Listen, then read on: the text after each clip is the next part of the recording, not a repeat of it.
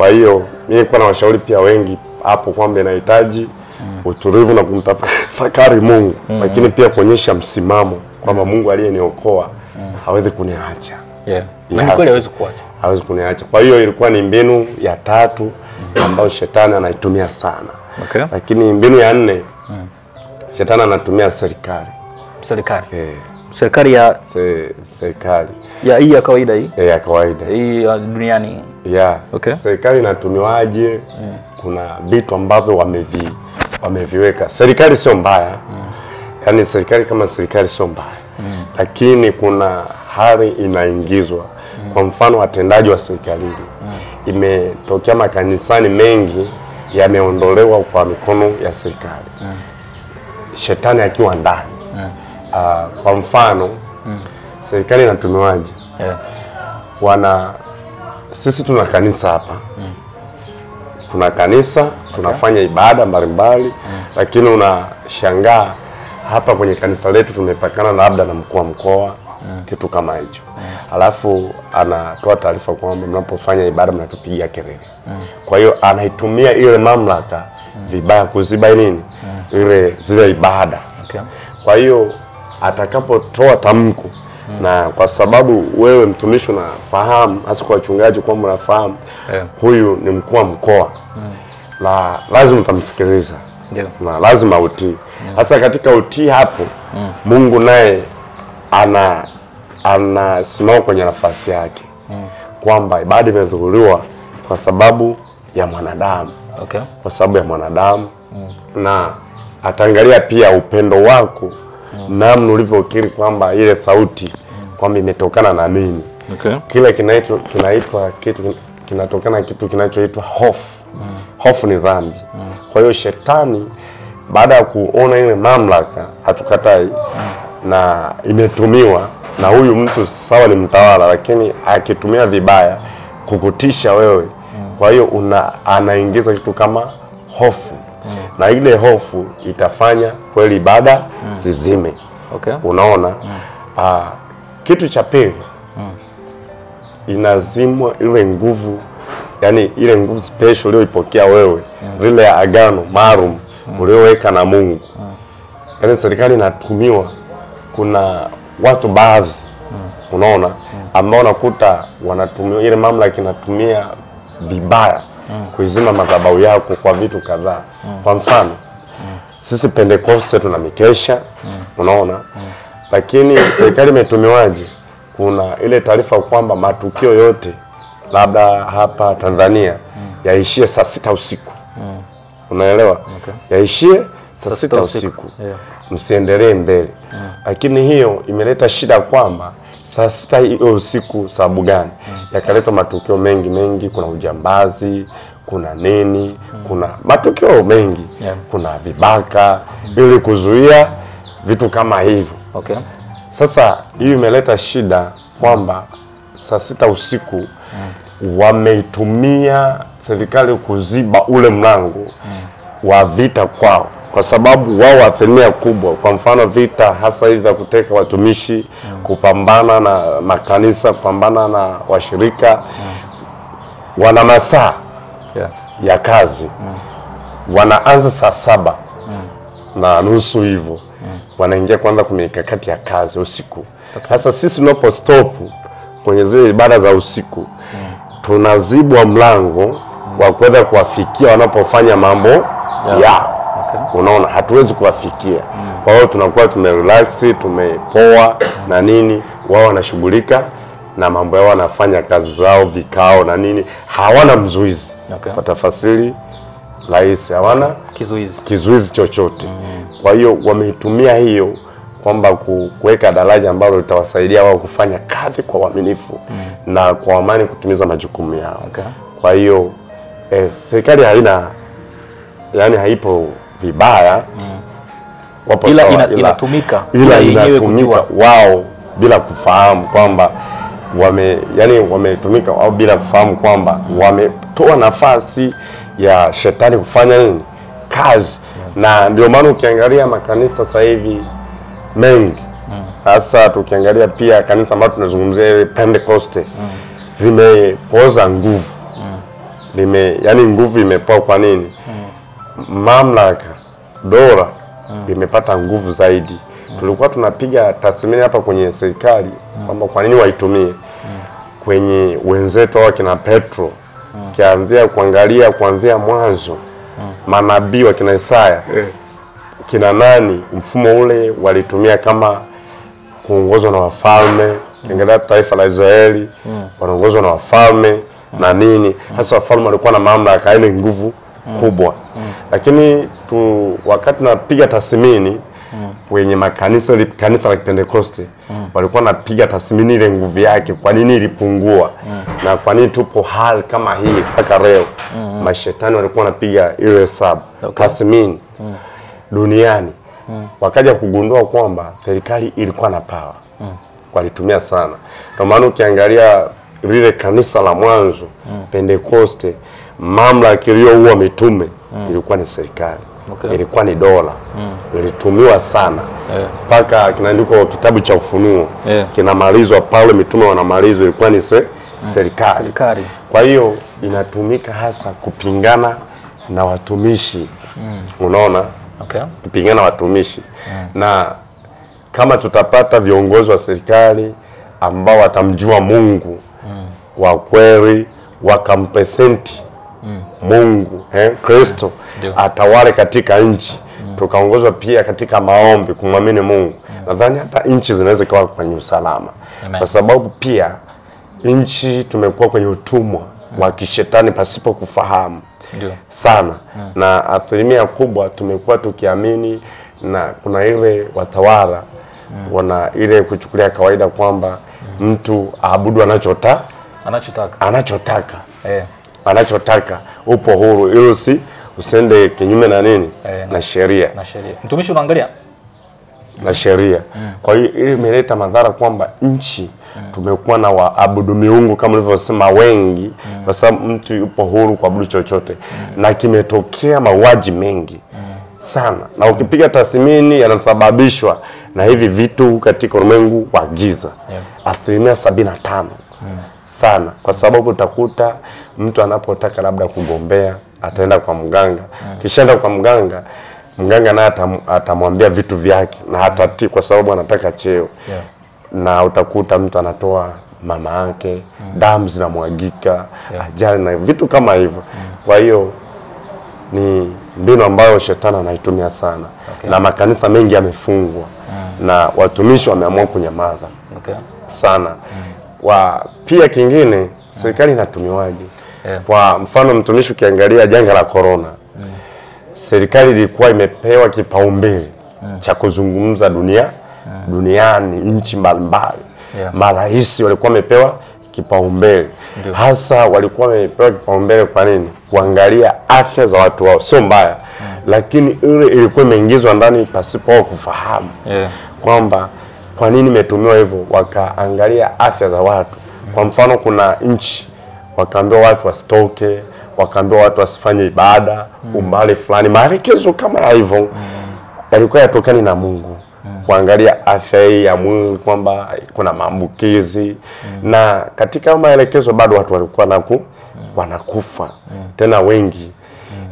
Kuna makanisa walifungwa, maraisi wakatoa tamko kwamba makanisa yafungwe kwa sababu tunavyokutanika mkusanyiko ni hatari katika kuambukizana magonjwa. Lakini kumbuka kwamba wanafunga makanisa, wanatangaza funga makanisa, mfano msikiti kama hivyo. Kumbuka wanakutanika kwenye vikao na nini, unaona. Kwa hiyo ilikuwa ni shida na makanisa wengi walifunga. Ile kufunga yeye anajisababisha pia kuna harfani ya utendaji. Wanapima ule utendaji, ile spidi inavyofanya kazi ulimwengu wa roho duniani. Kwa hiyo ile ilimruhusu kufanya kazi kubwa. Lakini pia kwenye hiyo kuna watu ambao walivutwa pia kuweza kumwamini shetani sana, ambao pia walikuwa wengine ni watumishi. Unaona?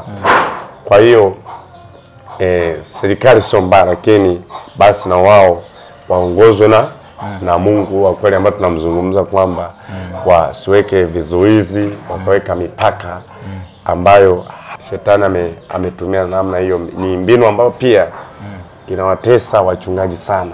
Ndiyo. Hasa wachungaji, na wameitumia pia kwa mfano kanisa kama hili. Unakuta shetani hataki likae hapa. Kwamba tunapojenga kanisa kama hapa, kuna vitu ambavyo mnaleta madhara katika ulimwengu wa roho, katika ufalme wao. Sasa ataitumiaje serikali? Unakuta kuna mamlaka zingine zimetawala vibaya, watu wametumia madaraka vibaya, kwa vyeo hivyo anakuambia hapa bwana tunapitisha nini barabara, sio kanisa. Kwa hiyo adui anapitia mle inanyeshwa barabara, kanisa linabomolewa. Ni vitu ambavyo kiangalia kimwili vinaleta maendeleo, lakini ndani vinaumiza, vinaleta shida. Na watu kweli wanawekewa kizuizi. Na utaona kweli barabara inapita, kanisa linapasuliwa, linabomolewa na halipo kabisa. Na unashangaa ile hasa kanisa kama hili kishavunjwa, unashangaa maana unakuta mchungaji naona washirika watu ile eneo walikuwa nakutegemea, unatoa misaada, watu wanapona. Ile huduma itazima pale. Na hata kama utajenga kanisa sehemu nyingine, utaenda kuwekwa kwenye ile sehemu hakuna uhitaji wa namna hiyo. Itakuwa ni kawaida sana. Kwa hiyo watu wamekata tamaa, wachungaji wengi wamekata tamaa, wengine mpaka wameacha huduma, wengine wamekuwa wapagani, wamerudi kwenye urevi. Kwa hiyo vitu kama hivyo kwa sababu ya dola. Kwa hiyo ni silaha ambayo ni mbaya sana. Hitaji nyingine au mbinu nyingine shetani anatumia yani ndoa, naweza nikasema familia ya kwako. Yani ndoa yako binafsi. Kama wewe sio familia ulipozaliwa au sio ulipozaliwa. Kwa sababu kuna maisha wewe kama wewe utakuwa mtumikia Mungu, lakini sisi tuna maisha fulani ambayo inaitwa ndoa. Ushaingia kwenye uhusiano wa wewe na mke wako. Imekuwa vitu viwili. Au pia shetani amekuta akitumia mke au mume wako. Unakuta anatumiaje hapo? Kwamba unakuta binti ulikuwa mwaminifu na mtumikia Mungu. Unaona, ulikuwa unaomba, ulikuwa unaishi vizuri. Lakini hapa wengi hawapo makini. Na una huduma, unakuja kuolewa na mtu aidha ni mtu ambaye sio imani hiyo. Hamjui Mungu aliye naye. Anakuwa japo ni tajiri, ana uwezo, na mabinti wengi wameangalia hapo kwamba huyu mtu atanisaidia kimaisha. Wameshindwa kuangalia kwamba tathmini ya yeye na Mungu wake amemtoa wapi. Kwa hiyo imekuta ndoa inatumiwaje kwamba mume wako anatumiwa, unapoishi naye pale anavikuta vitu ambavyo ni tofauti alivyoishi naye. Unaona, yeye ana imani yake.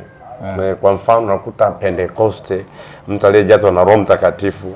Tunavyozungumzia kujazwa Roho Mtakatifu, mtu ana Mungu, ana nguvu ya Mungu halisi.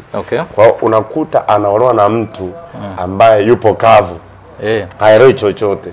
Kwa hiyo akishaolewa inamezwa ile nguvu.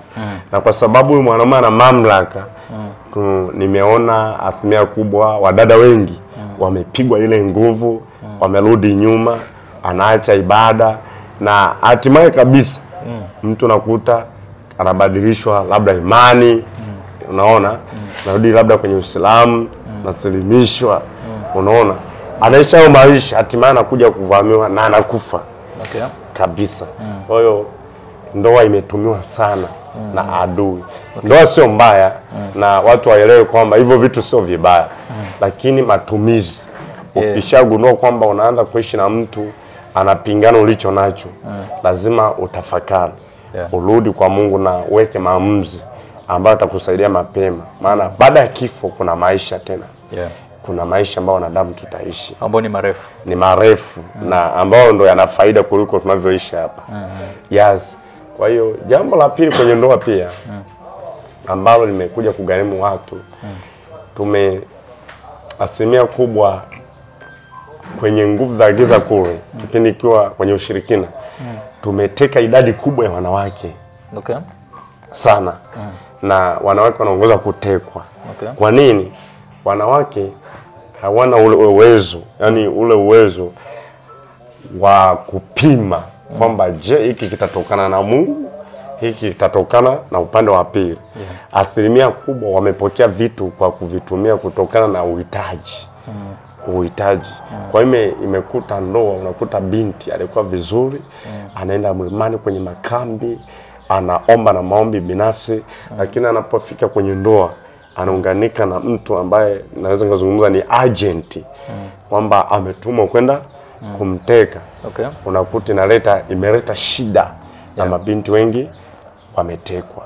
Kwa hiyo ndoa inatumiwa kwa mfumo huo. Kwamba yani unakutanishwa na mtu ambaye hana mahusiano mazuri na Mungu na anavuta ile nguvu. Anaichuja yote. Na imetokea unakufa, ukishakufa kwa sababu ni agent, anatuma kuoa mwingine tena. Unakufa anatuma, yani kuna watu wamewekwa special kwa ajili ya hiyo kazi. Kama mawakala, anaoa, yani kijana anaoa, anakufa, anaoa. Wamekuwa ni wengi. Kwa hiyo pia hapo ni kwa makini na kumuuliza Mungu sana kwamba hivi mimi nikiingia kwenye hiyo idara ya ndoa itakuaje? Na tumekuwa na vijana pia hapo, vijana wa kiume kwamba wameoa kwa njia ya tamaa. Yani kuna vitu shetani anavitengeneza hapa duniani kwamba kweli una uhitaji wa kuoa, lakini kuna namna shetani anakuletea mtu ambaye atakutoa kwenye kusudi muhimu ambalo wewe ulikuwepo. Kwa hiyo tumekuwa na vijana wengi hawaombi kwenye ndoa. Hawaombi wala wamshikishi Mungu. Imekuwepo kwamba sasa kuomba ni nani atakaye kuonyesha mtu sahihi. Lakini pia vijana wanasema kwamba kuna uwezo tu wa wewe kutambua kwamba huyu mtu atanifaa. Kwa macho hii sasa tumeitafasiri kimwili sana. Lakini katika maisha ambayo tatupa usalama zaidi kwa mtu nazungumza aliyeokoka, nadhani ni kutafuta afya ya kiroho. Kwamba ni kukaa makini kwamba hapa mimi ni mtumishi na nimeokoka na baadaye kuna maisha tena. Kwa hiyo hapa pia nitakiwa niishi na mtu ambaye ataleta afya kiroho. Kwa hiyo vijana wa kiume pia na shauri hapo ni kukaa na Mungu sawa. Sana. Na mbinu ya mwisho, mbinu ya mwisho shetani ametumia, kitu kinachoitwa kuna sasa sijajua huko wanaweza kuhitaji. Kwa sababu kule pia tulikuwa tunatumia lugha zile za kimizimu. Kule mlikuwa mnahitaji? Yani kuna kitu fulani. Ufafanuzi wake ni labda mimi naweza nikapata jina lake Kiswahili. Labda ukielezea mimi naweza nikajua hata jina lake ni nini. Kule wanaita kitranki. Kitranki. Yaani kwa huku inakuwa ni nini? Wanaita yani kimzimu. Yaani naweza nikasema yani kwa huku naweza nikaitafasiri kwamba ni jumla ya jamii iliyokuzunguka. Jamii iliyokuzunguka. Naweza nikatafasiri hivyo kwamba kwa mtu uliokoka kuna watu waliokuzunguka. Kama majirani. Ndio hiyo jamii. Jamii. Ndio hiyo jamii iliyokuzunguka. Maana nilikuwa tafuta tafasiri ambayo inaweza kutafasiriwa watu wakaelewa. Naweza kutafasiri kwamba maana kule wanaweka kwa makundi kwamba watu naoishi na wakaribu. Naweza nikasema jamii, maana inaunganishwa sio ndugu tu. Ndio. Kuna watu ambao sio ndugu zako ila ni majirani. Jamii nayo kuzunguka hilo eneo. Pia inatumiwa vibaya. Inatumiwa vibaya kivipi? Unakuta kwa mfano wewe ni mtumishi. Kuna vitu nitakuwa shiriki, ni kweli nitakuwa shiriki kama misiba na nini. Hasa kwa wachungaji imekuepo vitu fulani. Kwa mfano misiba hii. Unaweza ukatokea msiba hapa. Alafu siku upo kwenye huduma. Yaani wanaanisha tukio moja, yani kwa siku moja yani una huduma, alafu inatokea kitu kama hicho. Alafu hapa wanakuangalia wewe uaminifu wako. Jamii hiyo. Kwamba ukoje. Sasa kama utaenda kwenye huduma, una watu ukaitwa kwenye huduma ukaacha msiba, hii jamii itaanza kutengenezea mazingira sio rafiki. Yeah. Lakini pia jamii imetumiwaje? Jamii pia imekuwa ikiunda vitu vibaya kama masingizio na watumishi wengi waliouawa. Kwa mfano waliouawa nchi mbalimbali. Yeah. Wamekuta wakisingiziwa matukio, jamii inakuwa na nguvu. Watu wanakutana vikao kwamba mchungaji ili tumtoe hapa na nini analeta shida, hasa waganga. Unakuta uwepo ule wa mchungaji kanisa lipo, wanaona waganga kama wanapotezewa madiri. Unaona wanapingwa ile kazi, kwa nini anatupona? Kwa hiyo watampataje? Wana uwezo wa kujiorganize na nini na hii jamii, watu wasiokoka wakajadili kitu, kufanya kitu kibaya. Kwa hiyo wachungaji wengi unakuta wametengenezewa vitu. Wanaongea labda na wadada wa mama kwamba we nenda, sisi tutakupa hela fulani. Mbinu kama hizo. Tutakupa hela fulani, halafu utaegesha kwamba umeenda tu pale, labda anaweza kaja kama nani ofisini hapa kaeleza bwana mimi mchungaji na mgonjwa hivi na hivi. Kabisa ni vitu yani kama hivyo. Na vinafanyika duniani. Na mgonjwa kaenda kuomba na nini. Lakini kuna mazingira ambayo jamii inafanya watakapoongea kufanya tukio wanajadili, wanamtuma mtu. Na wanaongeana kila kitu. Unafika labda mchungaji una amani tu, unafika kwenye nyumba ya mtu, ni mshirika wako, umeenda kufanya huduma. Unafika pale lakini unakuta mume wake na yule mtu hayupo. Unaona? Yeye na familia na mgonjwa yupo. Na ushawa kumwombea lakini anakuambia bwana hali yake haipo sawa. Njoo mfanyie tena huduma. Kwa sababu sisi watumishi tumepewa tena imani na yani kwamba ujafiri kwamba nitafanya huduma eneo lolote pasipokuwa na umakini. Unakuta wameingia kwenye hatari. Yule dada kwa sababu amenunuliwa na kuna watu wanaongea nao, anafanya kitu na ushangaa mtu anavua pale nguo, anapiga kelele. Na kwa sababu kimetengenezwa ni mtego ili wewe uondoke na uaibike. Hiyo huduma ulionayo, wachungaji wengi wameathirika hapo. Na wameathiriwa na wengi wameacha huduma. Na wengi wamepigwa mpaka kuuawa kwa visingizio vya jamii.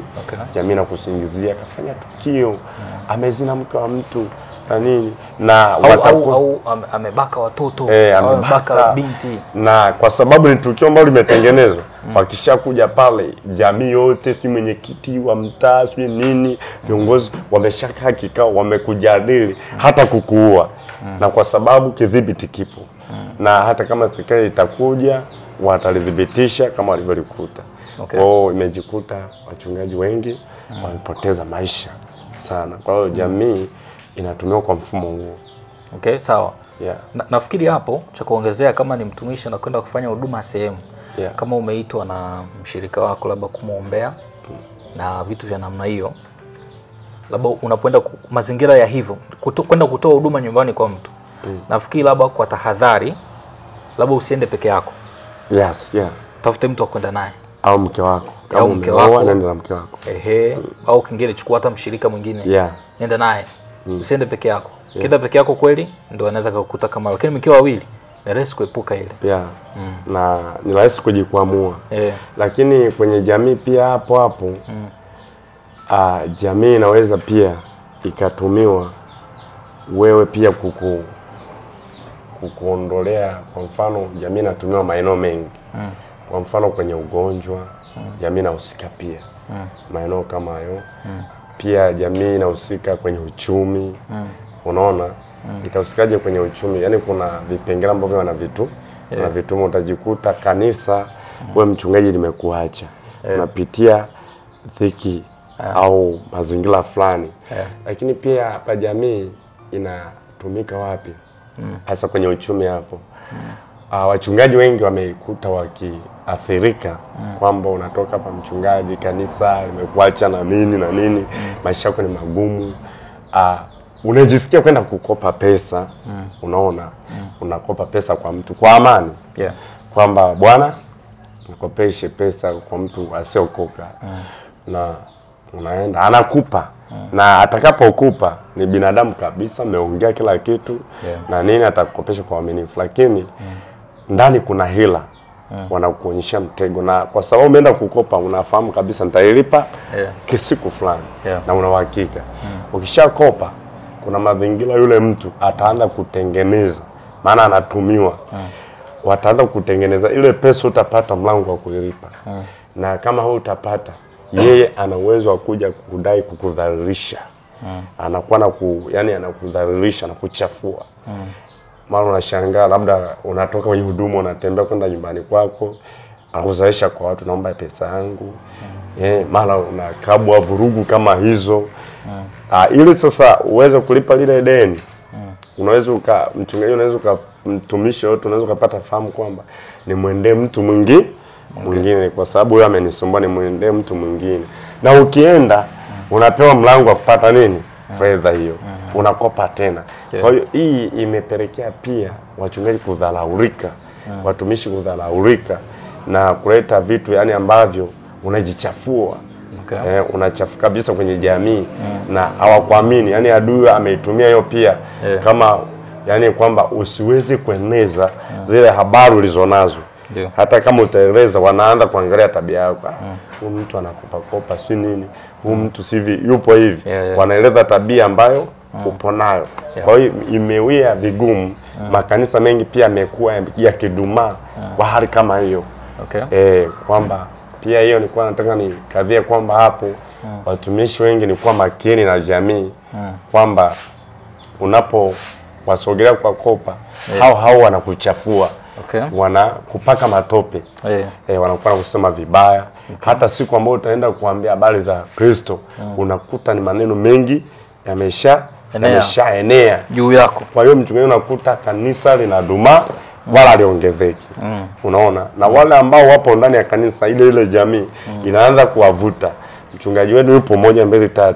Mchungaji wetu yupo hivi. Unaona kuta washika wanaanza kutenga au wanaanza kuondoka au kuhamia kanisa jingine. Unakuta mchungaji anaishi maisha magumu, anaishi kwenye hatari, ni vitu kama hivyo. Ni mbinu hizo 6. Hizo mbinu 6 zinatumiwa sana mtu ambaye yupo level ya juu kiroho na yupo vizuri. Mtu ni mwaminifu, mbinu hizo nilizozitaja.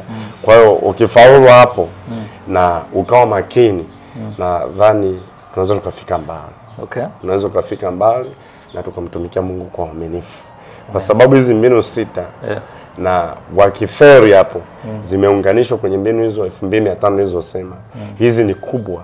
Hizi mbinu 6 zimewekwa, mtu napigwa kiroho, ile nguvu inapigwa, hatimaye mauti na kukuta. Na unapotea kabisa hapa duniani. Watu hawakuona. Na adui anakuwa amekumiliki. Na kwa nini wametumia hizo mbinu 6? Hizo mbinu nilizotaja, adui akishakukamata, umepitia hizo kwenye mbinu nilizotaja hizo, hautakuwa na ushirika na Mungu tena. Hatua ya pili hiyo, unakuwa mtenda dhambi. Yaani unahukumiwa kama unahukumiwa kama mtenda dhambi. Kwa hiyo Mungu pia amekukataa. Pia utahukumiwa. Huku duniani umeteseka na adui atakumirika, atakutesa. Lakini pia hata maisha ya baadaye utaenda kuishi jehanamu kwa mateso. Unaona? Kwa mateso. Sawa. Kwa sababu yeye anashawishi. Kwa hizi mbinu 6 ni vizuri kuziepuka. Sawa. Na kuwa makini. Sawa. Kwa kama nilivyoeleza kwamba hizo mbinu ndo anatumia, ni mbinu ambazo ni hatari. Na kama tutapata ubunifu, Mungu atusaidie kuzishinda, tutakuwa tumefaulu. Tutakuwa tumefaulu sana. Kwa hiyo nilikuwa nimeendelea awamu hiyo ya mwisho. Kuendelea na masomo, kukabiliana na watu ambao wana uwezo wa kufunga siku 3 mpaka 7. Tukaendelea kufundishwa na mbinu nilizozieleza hizo.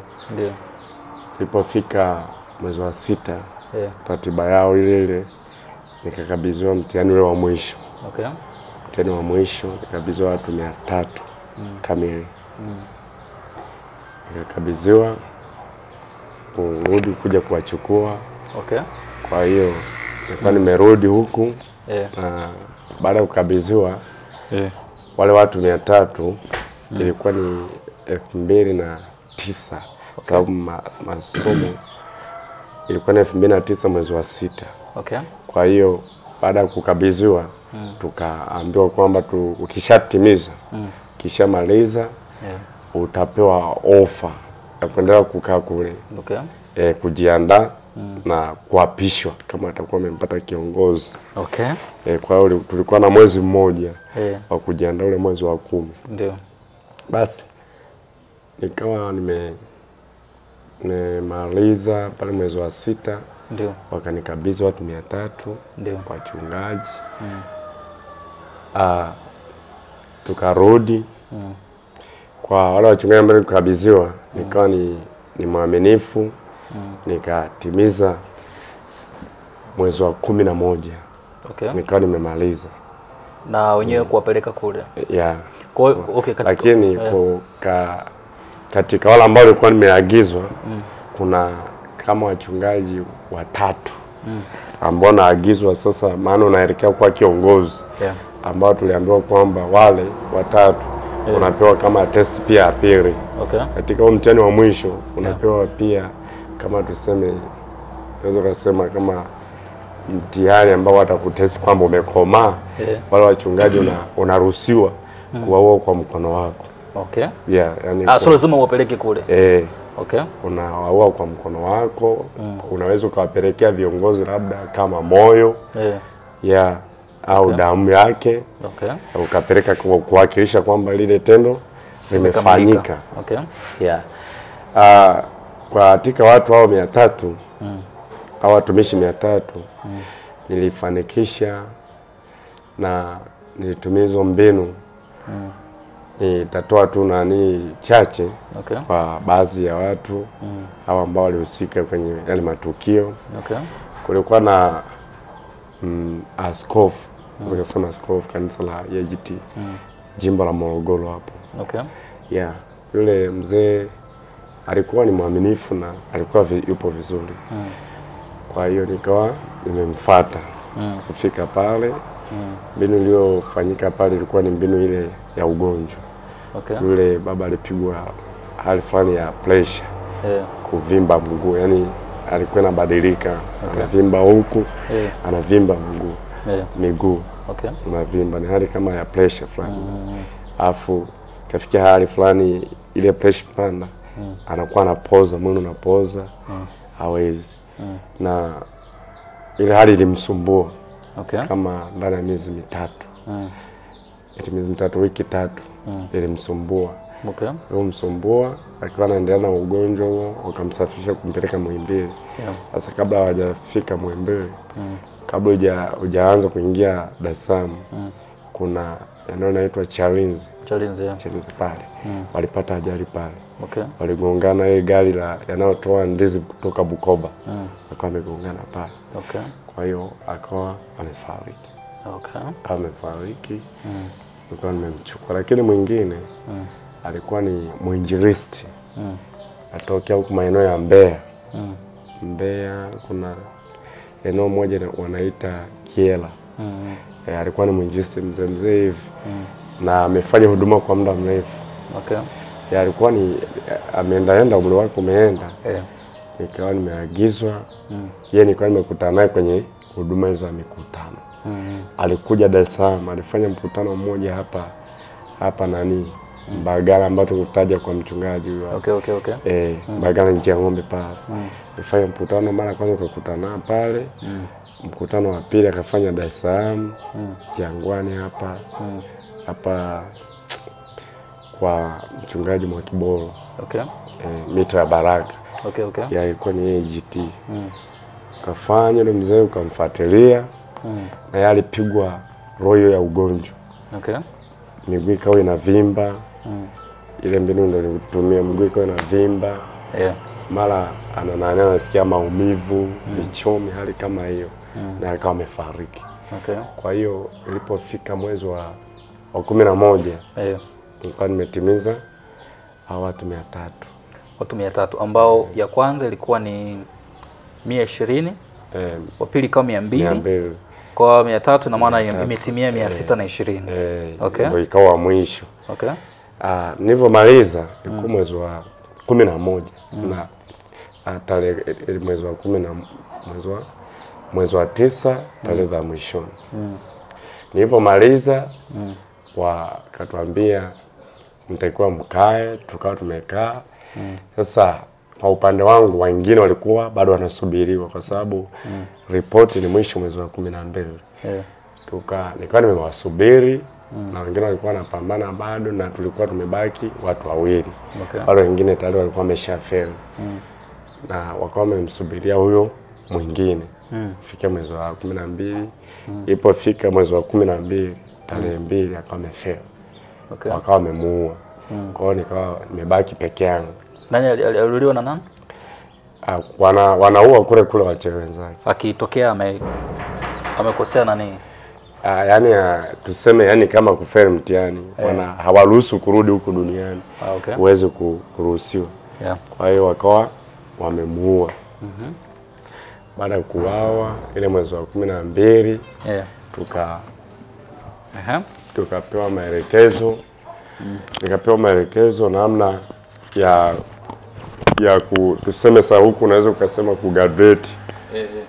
Kugraduate, sherehe itakavyofanyika na vitu ambavyo vitahitajika. Tukaambiwa pale kwamba watu watakaohitajika siku ya sherehe hiyo na watu ambao watashiriki. Kwa hiyo nilikuwa nimetimiza na kusubiria sherehe. Naona kwa nimetimiza na kusubiria sherehe. Unasubiri sherehe? Sherehe ya kufanyiwa ya kuapishwa niseme hivyo. Siku ya kuapishwa. Ndio. Kwa hiyo akawa ameniomba watu 9. Ambao ni ndugu zangu sasa. Nani alikuomba? Yaani huko wale watu 9 mnaombwa kwa ajili ya mboga. Ambayo itawasaidia siku ya sherehe yako. Watu wanasherehekea, kwa hiyo mtakiwa uchangie nini? Mboga. Ambayo hao itawasaidia kama matumizi mahitaji yao siku ya sherehe yako. Basi